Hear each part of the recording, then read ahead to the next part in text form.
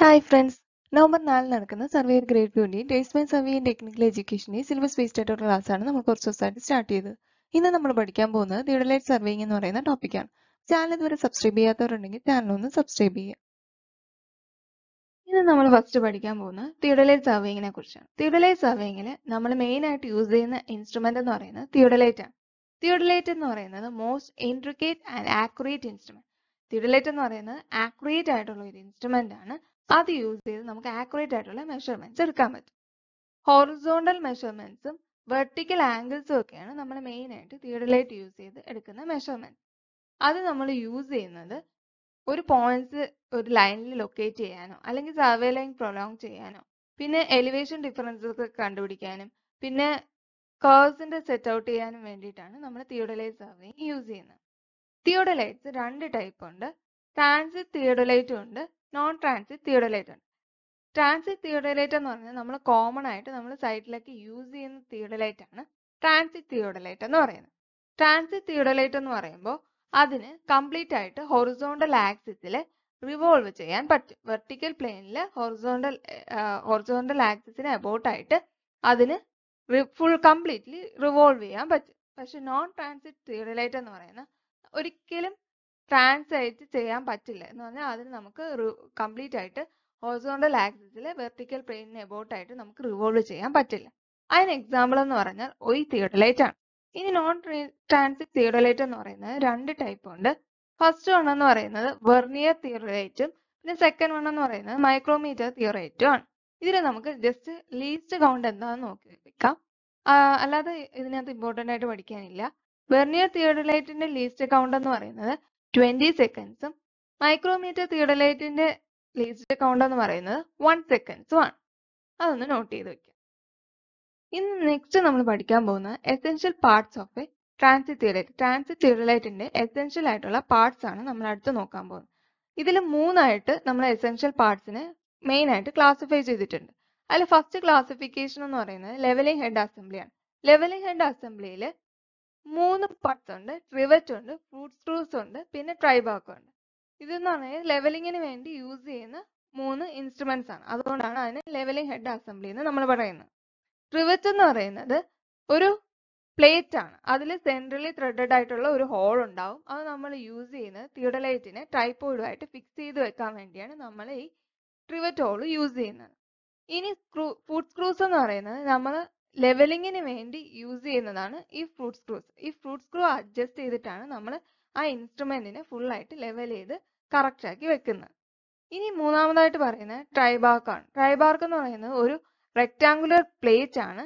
അതാണ് ഈ ഫുട് സ്ക്രൂസിനെ ക്യാരി ചെയ്യുന്നത്. ഇനി അടുത്ത് കോമൺ ആയിട്ട് ഒരു എസെൻഷ്യൽ പാർട്ട് എന്ന് പറയുന്നത് സ്പിൻഡിൽസ് ആണ്.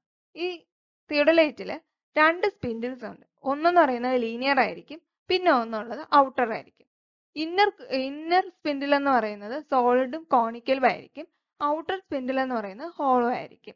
ഇനി ടു സ്പിൻഡിൽസ് എന്ന് പറയുന്നത് ഈ രണ്ട് സ്പിൻഡിൽസും കോആക്സിയലും ആയിരിക്കും. ഇനി second essential parts of classification എന്ന് പറയുന്നത് ഹൊറിസോണ്ടൽ സർക്കിൾ അസംബ്ലി ആണ്. അതിൽ 4 ഉണ്ട്.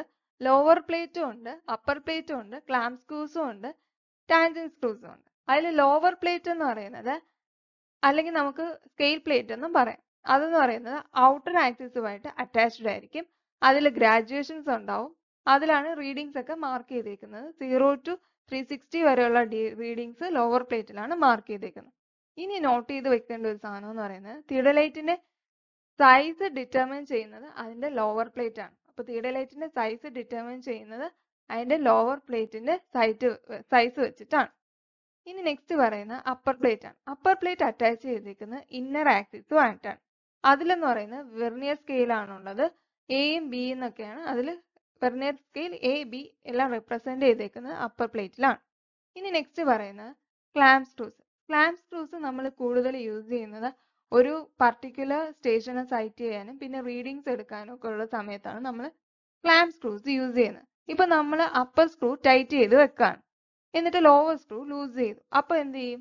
റീഡിങ്സ് ചേഞ്ച് ചെയ്തില്ല. നമ്മൾ കൂടുതലും സ്റ്റേഷൻ പോയിന്റ് ഒരു particular first station point site ചെയ്യാൻ വേണ്ടിയിട്ടാണ് നമ്മൾ ഫസ്റ്റ് സ്റ്റേഷനും സെക്കൻഡ് സ്റ്റേഷനും ഒക്കെ ഇങ്ങനെ ഓരോ സ്റ്റേഷൻസ് സൈറ്റ് ചെയ്യാൻ വേണ്ടി നമ്മൾ യൂസ് ചെയ്യുന്നതാണ് ക്ലാമ്പ് സ്ക്രൂസ്. അപ്പോൾ ക്ലാമ്പ് സ്ക്രൂസ് ചെയ്യുമ്പോൾ നമുക്ക് റീഡിങ്സ് ചേഞ്ച് ആവില്ല. പക്ഷെ നമുക്ക് എന്ത് ചെയ്യാൻ പറ്റും?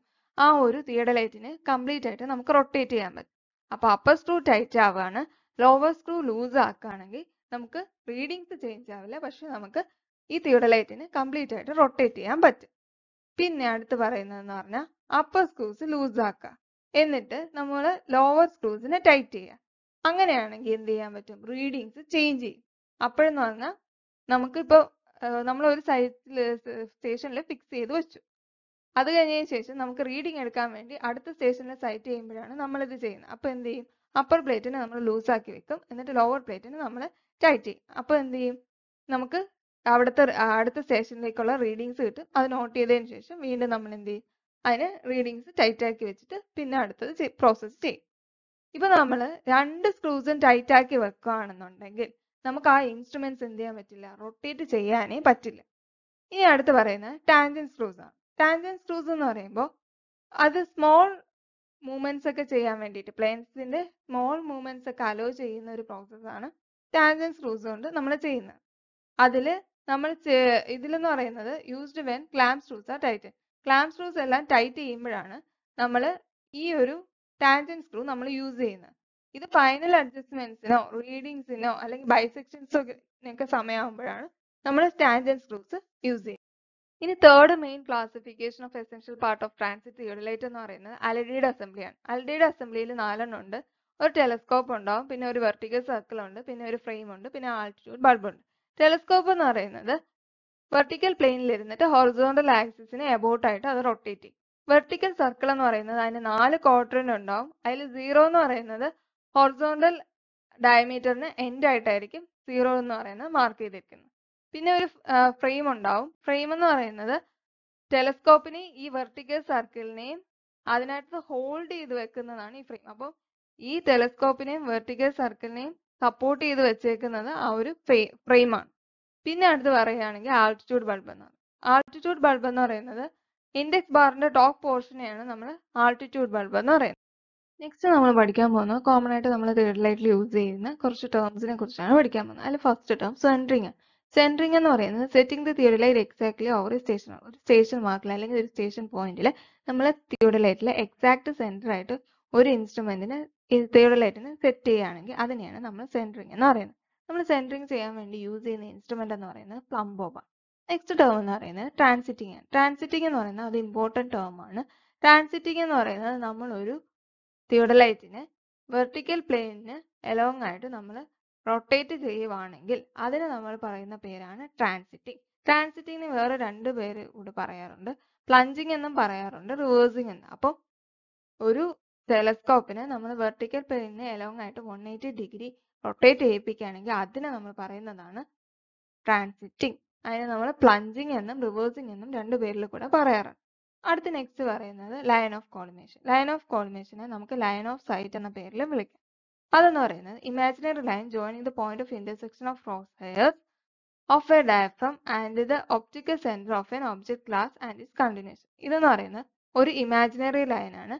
അത് ഡയഫ്രത്തിന്റെ ക്രോസ് ഹെയറും പിന്നെ ഒപ്റ്റിക്കൽ സെന്ററും ഒബ്ജക്ട് ക്ലാസിന്റെ ഒപ്റ്റിക്കൽ സെന്ററുമായിട്ട് ഫോം ചെയ്യുന്ന ആ ഒരു ഇമാജിനറി ലൈനെയാണ് നമ്മൾ ലൈൻ ഓഫ് കോളിമേഷൻ എന്ന് പറയുന്നത്. നെക്സ്റ്റ് എന്ന് പറയുന്നത് ആക്സിസ് ഓഫ് ടെലിസ്കോപ്പ് ആണ്. ആക്സിസ് ഓഫ് ടെലിസ്കോപ്പ് എന്ന് പറയുന്നത് the line joining the optical center of an object class and the center of the eyepiece. ഒരു ഒബ്ജക്ട് ക്ലാസിന്റെ ഒപ്റ്റിക്കൽ സെന്ററും സെന്റർ ഓഫ് ദ ഐപീസുമായിട്ട് മേക്ക് ചെയ്യുന്ന ലൈനെയാണ് നമ്മൾ ആക്സിസ് ഓഫ് ടെലിസ്കോപ്പ് എന്ന് പറയുന്നത്. അടുത്തതായിട്ട് പറയേണ്ടത് ആക്സിസ് ഓഫ് ദ ലെവൽ അല്ലെങ്കിൽ ബബിൾ ട്യൂബ് ആണ്. ആക്സിസ് ഓഫ് ദ ലെവൽ എന്ന് പറയുന്നത് it's the straight line tangential to the longitudinal curve of the level tube at the centre of the tube. ഇതെന്ന് പറയുന്നത് ലെവൽ ട്യൂബിന്റെ ലോഞ്ചിറ്റ്യൂഡിനൽ കർവിന് tangential ആയിട്ടുള്ള straight ലൈനെയാണ് നമ്മൾ axis of level അല്ലെങ്കിൽ bubble tube എന്ന് പറയുന്നത്. Next swinging the telescope. Swinging the telescope important ആണ്. Transiting പറഞ്ഞതുപോലെ സ്വിംഗിങ് ഇമ്പോർട്ടന്റ് ആണ്. ഇതെന്ന് പറയുന്നത് നമ്മൾ ഹൊറിസോണ്ടൽ പ്ലെയിനിന് നമ്മൾ ടെലിസ്കോപ്പിനെ ടേൺ ചെയ്യുകയാണെങ്കിൽ അതിന് നമ്മൾ പറയുന്നതാണ് സ്വിംഗിങ് ദ ടെലിസ്കോപ്പ് എന്ന് പറയുന്നത്. നെക്സ്റ്റ് വൺ വെർട്ടിക്കൽ ആക്സിസ് ആണ്. വെർട്ടിക്കൽ ആക്സിസ് എന്ന് പറയുന്നത് axis in which instrument rotates in horizontal plane. ഒരു ഇൻസ്ട്രുമെന്റ് ഹൊറിസോണ്ടൽ പ്ലെയിനിൽ റൊട്ടേറ്റ് ചെയ്യുവാണെങ്കിൽ ആ ഒരു ആക്സിസിനെ പറയുന്നതാണ് വെർട്ടിക്കൽ ആക്സിസ് എന്ന് പറയുന്നത്. ഇതിനെ നമുക്ക് അസിമുത്ത് ആക്സിസ് എന്നും പറയാം. ഇപ്പോ നെക്സ്റ്റ് വൺ എന്ന് പറയുന്നത് horizontal or trunnion axis. Horizontal axis എന്ന് പറഞ്ഞാൽ അപ്പൊ എന്തായിരിക്കും? ഇതിന്റെ നേരെ ഓപ്പോസിറ്റ്. വെർട്ടിക്കൽ ആക്സിസ് എന്ന് പറയുമ്പോൾ ഹൊറിസോണ്ടൽ പ്ലെയിനിന് ഒരു ഇൻസ്ട്രുമെന്റ് റൊട്ടേറ്റ് ചെയ്യണമെങ്കിൽ ആ ഒരു ആക്സിസിനെ പറയുന്നതാണ് വെർട്ടിക്കൽ ആക്സിസ്. അപ്പോ ഒരു ടെലസ്കോപ്പ് അല്ലെങ്കിൽ ഒരു വെർട്ടിക്കൽ സർക്കിൾ വെർട്ടിക്കൽ പ്ലെയിനിൽ റൊട്ടേറ്റ് ചെയ്യുമ്പോൾ നമ്മൾ പറയുന്നതാണ് ഹൊറിസോണ്ടൽ അല്ലെങ്കിൽ ട്രൂണിയൻ ആക്സിസ്. നെക്സ്റ്റ് പറയാൻ പോകുന്നത് നമ്മൾ തിയോഡലൈറ്റിൽ ചെയ്യുന്ന ടെമ്പററി ആയിട്ടുള്ള അഡ്ജസ്റ്റ്മെന്റ്സിനെ കുറിച്ചാണ് പറയുന്നത്. നമ്മൾ മെയിൻ ആയിട്ട് 3 സ്റ്റെപ്സ് ആണ് ടെമ്പററി അഡ്ജസ്റ്റ്മെന്റ്സിൽ തിയോഡലൈറ്റിൽ ചെയ്യാറുള്ളത്. ഫസ്റ്റ് വൺ എന്ന് പറയുന്നത് setting up, second one levelling up, പിന്നെ elimination of parallax. Setting up എന്ന് പറയുന്നത് നമ്മൾ ഒരു ഇൻസ്ട്രുമെന്റിനെ സ്റ്റാൻഡിൽ ഫിക്സ് ചെയ്യുന്ന ആ ഒരു പ്രോസസ്സിനെയാണ് നമ്മൾ സെറ്റിംഗ് അപ്പ് എന്ന് പറയുന്നത്. ഇനി ലെവലിംഗ് അപ്പ് പറയുകയാണെങ്കിൽ നമ്മൾ ലെവൽ ചെയ്ത് വെക്കുക, ഇൻസ്ട്രുമെന്റിനെ ലെവൽ ചെയ്യുക. അതിപ്പോ നമ്മൾ എന്ത് ചെയ്യും? ലെഗ്സിനെയൊക്കെ കറക്റ്റ് ചെയ്ത് വെക്കുക, അല്ലെങ്കിൽ ഇപ്പോൾ എന്താ ലെവൽ സ്ക്രൂസ്, ഫുഡ് സ്ക്രൂസ് അല്ലെങ്കിൽ ലെവൽ സ്ക്രൂസ് യൂസ് ചെയ്ത് നമ്മൾ എന്ത് ചെയ്യുക? അതിനെ ലെവൽ ചെയ്ത് വെക്കുന്നതിനെയാണ് ലെവലിംഗ് അപ്പ് എന്ന് പറയുന്നത്. ഇനി നെക്സ്റ്റ് സ്റ്റെപ്പ് എന്ന് പറയുന്നത് എലിമിനേഷൻ ഓഫ് പാരലാക്സ്. ഇതെന്ന് പറയുന്നത് parallax is A condition arising when the image formed by the objective is not in the plain of process. ഇപ്പോൾ നമ്മൾ ഒരു ഒബ്ജക്റ്റിനെ ഫോക്കസ് ചെയ്തു, അപ്പൊ നമുക്ക് ഫോം ചെയ്ത ഇമേജ് എന്ന് പറയുന്നത് ക്രോസ് ഹെയർ പ്ലെയിനിന് എബൌട്ട് ആയിട്ട് ഒബ്ജക്റ്റീവ് പ്ലെയിൻ എന്ന് പറയുന്നത് പ്ലെയിൻ ഓഫ് ക്രോസ് സെക്ഷനിലല്ല എന്നുണ്ടെങ്കിൽ നമ്മൾ ചെയ്യുന്ന ഒരു കേസ് ആണ് എലിമിനേഷൻ ഓഫ് പാരലാക്സ്. അപ്പൊ നമുക്ക് കറക്റ്റ് ആയിട്ട് അതിൽ നമ്മൾ 2 സ്റ്റെപ്സ് യൂസ് ചെയ്യാറുണ്ട്. ഫസ്റ്റ് എന്ന് പറയുന്നത് നമ്മൾ എന്ത് ചെയ്യും? ഐ പീസിനെ ഫോക്കസ് ചെയ്യും. സെക്കൻഡ് വൺ എന്ന് പറയുമ്പോൾ നമ്മൾ ഒബ്ജക്റ്റീവിനെ ഫോക്കസ് ചെയ്യും. അപ്പൊ നമുക്ക് എന്ത് ചെയ്യും? പ്ലെയിൻ ഓഫ് ക്രോസ് സെക്ഷനിൽ കറക്റ്റ് ആയിട്ട് നമുക്ക് ആ ഇമേജ് കിട്ടും. ഇനി നമ്മൾ നോക്കാൻ പോകുന്നത് ഏതൊക്കെ സ്റ്റെപ്സ് യൂസ് ചെയ്തിട്ടാണ് നമ്മൾ പെർമനന്റ് അഡ്ജസ്റ്റ്മെന്റ് തിയോഡലൈറ്റിൽ ചെയ്യുന്നതെന്നാണ്. നമ്മൾ സാധാരണ പെർമനന്റ് അഡ്ജസ്റ്റ്മെന്റ്സ് ചെയ്യുന്നത് ഒന്ന് നമ്മൾ ലെവൽ പ്ലേറ്റ്സിനെ അഡ്ജസ്റ്റ് ചെയ്യും, അല്ലെങ്കിൽ ലൈൻ ഓഫ് സൈറ്റിനെ അഡ്ജസ്റ്റ് ചെയ്യും, അല്ലെങ്കിൽ ഇപ്പോൾ നമ്മൾ ഹൊറിസോണ്ടൽ ആംഗിൾസിനെ അഡ്ജസ്റ്റ് ചെയ്യും, അല്ലെങ്കിൽ ആൾട്ടിറ്റ്യൂഡ് ലെവലിനെയോ അല്ലെങ്കിൽ വെർട്ടിക്കൽ ഇൻഡെക്സ് ഫ്രെയിംവർക്കിനെ ഒക്കെ അഡ്ജസ്റ്റ് ചെയ്തിട്ടാണ് നമ്മൾ പെർമനന്റ് അഡ്ജസ്റ്റ്മെന്റ് തിയോഡലൈറ്റിൽ ചെയ്യുന്നത്. നെക്സ്റ്റ് നമ്മൾ നോക്കാൻ പോകുന്നത് ഏതൊക്കെ മെത്തേഡ് യൂസ് ചെയ്തിട്ടാണ് നമ്മൾ horizontal angles measure ചെയ്യുന്നതെന്നാണ്. First method എന്ന് പറയുന്നത് ഓർഡിനറി മെത്തേഡ്, സെക്കൻഡ് വൺ എന്ന് പറയുന്നത് റിപ്പിറ്റേഷൻ മെത്തേഡ്, തേർഡ് എന്ന് പറയുന്നത് റിട്രിയേഷൻ മെത്തേഡ്. ഓർഡിനറി മെത്തേഡ് എന്ന് പറയുന്നത് നമ്മൾ നോർമലി ഫോളോ ചെയ്യുന്ന മെത്തേഡിനെയാണ് നമ്മൾ ഓർഡിനറി മെത്തേഡ് എന്ന് പറയുന്നത്. റെപ്പിറ്റേഷൻ മെത്തേഡ് എന്ന് പറയുന്നത് മോർ ആക്യുറേറ്റ് ആയിട്ടുള്ള മെത്തേഡാണ് റെപ്പിറ്റേഷൻ മെത്തേഡ്. നമ്മൾ റിപ്പീറ്റ് ചെയ്ത് ഹൊറിസോണ്ടൽ ആംഗിൾസ് എടുക്കും, അങ്ങനെ കിട്ടുന്നത്. അപ്പം നമുക്ക് ആക്യുറേറ്റ് ആയിട്ടുള്ള വാല്യൂ ഏതാണെന്ന് നമുക്ക് കണ്ടുപിടിക്കാൻ പറ്റും. അതാണ് റിപ്പിറ്റേഷൻ മെത്തേഡ് എന്ന് പറയുന്നത്. ഇനി റിട്രിയേഷൻ മെത്തേഡ് എന്ന് പറയുന്നത് അതെന്ന് പറഞ്ഞാൽ ഹൈ പ്രിസിഷൻ ഉള്ള മെത്തേഡാണ് റിട്രിയേഷൻ മെത്തേഡ്. ഇത് നമ്മൾ നോർമലി ഫോളോ ചെയ്യുന്നത് ഒരു സ്റ്റേഷനിൽ നിന്ന് നമുക്ക് ഒരുപാട് ആംഗിൾസ് എടുക്കാനുണ്ടെങ്കിൽ ആണ് നമ്മൾ റിട്രിയേഷൻ മെത്തേഡ് നമ്മൾ ചെയ്യുന്നത്. ഇത് മിക്കവാറും എക്സാംസിന് ചോദിക്കുന്നതാണ്. അപ്പോൾ ഇത് ഹൈ പ്രിസൈസ് ആയിട്ടുള്ള മെത്തേഡാണ് റിട്രിയേഷൻ മെത്തേഡ് എന്ന് പറയുന്നത്. ഇതെന്ന് പറയുമ്പോൾ ഒറ്റ സിംഗിൾ സ്റ്റേഷനിൽ നിന്ന് നമുക്ക് സെവറൽ ആംഗിൾസ്, ഒരുപാട് ആംഗിൾസ് നമുക്ക് എടുക്കാനുണ്ടെങ്കിലാണ് നമ്മൾ റിട്രിയേഷൻ മെത്തേഡ് യൂസ് ചെയ്യുന്നത്. ഇനി നമുക്ക് ഡയറക്റ്റ് ആംഗിൾസ് എങ്ങനെ മെഷർ ചെയ്യുന്നു നോക്കാം. ഡയറക്റ്റ് ആംഗിൾ എന്ന് പറയുന്നത് it's an angle measured clockwise from the preceding survey line to the following survey line is called direct angle. ഇതെന്ന് പറയുന്നത് നമ്മൾ preceding survey ലൈനിൽ നിന്ന് നമ്മൾ ക്ലോക്ക് വൈസ് ആയിട്ട് ഒരു ആംഗിൾ മെഷർ ചെയ്യുകയാണെങ്കിൽ അപ്പൊ കിട്ടുന്ന ആംഗിളിനെയാണ് നമ്മൾ എന്തോന്ന് പറയുന്നത്? ഡയറക്റ്റ് ആംഗിൾ എന്ന് പറയുന്നത്. അതെന്ന് പറയുന്നത് വാല്യൂ വേരി ചെയ്യുന്നത് 0 ഡിഗ്രി ടു 360 ഡിഗ്രി വരെയാണ് ഡയറക്റ്റ് ആംഗിളിന്റെ മെഷർമെന്റ് വേരി ചെയ്യുന്നത്. നെക്സ്റ്റ് നോക്കാൻ പോകുന്നത് measurement of deflection angle. Deflection angle എന്ന് പറയുന്നത് an angle made by a survey line with the prolongation of a preceding line is called deflection angle. ഒരു proceeding ലൈനിന്റെ prolongation കാരണം ഉണ്ടാകുന്ന സർവേ ലൈനിന്റെ ആംഗിളിനെയാണ് നമ്മൾ എന്തെന്ന് പറയുന്നത്? ഡിഫ്ലക്ഷൻ ആംഗിൾ എന്ന് പറയുന്നത്. അതിന്റെ വാല്യൂ എന്ന് പറയുന്നത് 180 ഡിഗ്രി ആയിരിക്കും, അല്ലെങ്കിൽ ഇൻക്ലൂഡഡ് ആംഗിൾസിന് ഡിഫറൻസിന് ഈക്വൽ ആയിരിക്കും ഇതിന്റെ വാല്യൂ എന്ന് പറയുന്നത്. ഇത് നമ്മൾ കോമൺ ആയിട്ട് ചെയ്യുന്നത് ഒന്ന് റെയിൽവേ വർക്സിന് അല്ലെങ്കിൽ ഹൈവേ വർക്സിനൊക്കെയാണ് നമ്മൾ ഡിഫ്ലക്ഷൻ ആംഗിൾ കണ്ടുപിടിക്കുന്നത്. നെക്സ്റ്റ് വൺ എന്ന് പറയുന്നത് measurement of vertical angle. Vertical angle എന്ന് പറയുന്നത് it's an angle between the inclined line of sight and the horizontal is called vertical angle. Vertical angle എന്ന് പറയുന്നത് line of സൈറ്റിനും inclined line of സൈറ്റിനും horizontal ആംഗിളിനും ഇടയ്ക്കുള്ള ആ ഒരു ആംഗിളിന് പറയുന്നതാണ് വെർട്ടിക്കൽ ആംഗിൾ എന്ന് പറയുന്നത്. വെർട്ടിക്കൽ ആംഗിൾ എന്ന് പറയുന്നത് ആംഗിൾ ഓഫ് എലിവേഷനിൽ പോസിറ്റീവും ആംഗിൾ ഓഫ് ഡിപ്രഷനിൽ നെഗറ്റീവും ആയിരിക്കും. നെക്സ്റ്റ് നമ്മൾ പറയാൻ പോകുന്നത് sources of errors in the theodolite work. Theodolite വർക്കിൽ നോർമലി ഉള്ള സോഴ്സസ് ഓഫ് എറേഴ്സ് ഏതൊക്കെയാണ്? അതിൽ ഫസ്റ്റ് വൺ എന്ന് പറയുന്നത് instrumental errors, second one personal errors, third one natural errors. Instrumental errors എന്ന് പറഞ്ഞാൽ മെയിൻ ആയിട്ട് പറയേണ്ടത് ഇൻഡെക്സ് എറർ ആണ്. ഇൻഡെക്സ് എറർ എന്ന് പറയുന്നത് വെർട്ടിക്കൽ സർക്കിൾ ഒരിക്കലും 0 റീഡിംഗ് കാണിക്കില്ല. അതാണ് ഇൻഡെക്സ് എറർ എന്ന് പറയുന്നത്. ഇനി പേഴ്സണൽ എറർ പറയുവാണെങ്കിൽ ഒന്ന് മാനിപ്പുലേഷൻ കൊണ്ടോ അല്ലെങ്കിൽ ഇപ്പോൾ സൈറ്റിംഗ് ചെയ്യുമ്പോഴോ റീഡിംഗ് ചെയ്യുമ്പോഴോ പേഴ്സണലി വരുന്ന മിസ്റ്റേക്സിനെയാണ് നമ്മൾ പേഴ്സണൽ എറേഴ്സിൽ ഇൻക്ലൂഡ് ചെയ്തേക്കുന്നത്. ഇനി നാച്ചുറൽ എറേഴ്സ് പറയുവാണെങ്കിൽ നാച്ചുറൽ ഫിനോമിന കാരണം ഒന്നേ ടെമ്പറേച്ചർ ആവാം, അല്ലെങ്കിൽ ഇപ്പൊ റിഫ്രാക്ഷൻ കൊണ്ടാവാം, അല്ലെങ്കിൽ ഇപ്പൊ ലൈറ്റിങ്ങിന്റെ എന്തെങ്കിലും പ്രശ്നങ്ങൾ ഉണ്ടാവാം. അങ്ങനെ ഉണ്ടാവുന്ന എറേഴ്സിനെയാണ് നമ്മൾ നാച്ചുറൽ എറേഴ്സ്. നെക്സ്റ്റ് നമ്മൾ നോക്കാൻ പോകുന്ന കർവ്സിനെ കുറിച്ചാണ്. അപ്പൊ എന്താണ് കർവ്സ്? കർവ്സ് എന്ന് പറയുന്നത് regular bend provided in the line of communication like roads, railways etcetera. ഇപ്പൊ റോഡ്സിന്റെ അല്ലെങ്കിൽ റെയിൽവേസിന്റെ ലൈൻ ഓഫ് കമ്മ്യൂണിക്കേഷനിൽ കൊടുക്കുന്ന റെഗുലർ ബെൻഡിനെയാണ് കർവ് എന്ന് പറയുന്നത്. കർവ് എന്ന് പറയുന്നത് മെയിൻ ആയിട്ട് 4 ആയിട്ട് ക്ലാസിഫൈ ചെയ്തിട്ടുണ്ട്. അതിൽ ഫസ്റ്റ് വൺ എന്ന് പറയുന്നത് സിമ്പിൾ കർവ് ആണ്. സിമ്പിൾ കർവ് എന്ന് പറയുമ്പോൾ 2 സ്ട്രേറ്റ്സിനെ കണക്ട് ചെയ്ത് കൊടുക്കുന്ന ഒരു സിംഗിൾ ആർക്കിനെയാണ് നമ്മൾ സിമ്പിൾ കർവ് എന്ന് പറയുന്നത്. അതിന്റെ റേഡിയസ് എന്ന് പറയുന്നത് ത്രൂ ഔട്ട് ആയിട്ട് സെയിം മാഗ്നിറ്റ്യൂഡിലായിരിക്കും. നെക്സ്റ്റ് വൺ എന്ന് പറയുന്നത് കോമ്പൗണ്ട് കർവ് ആണ്.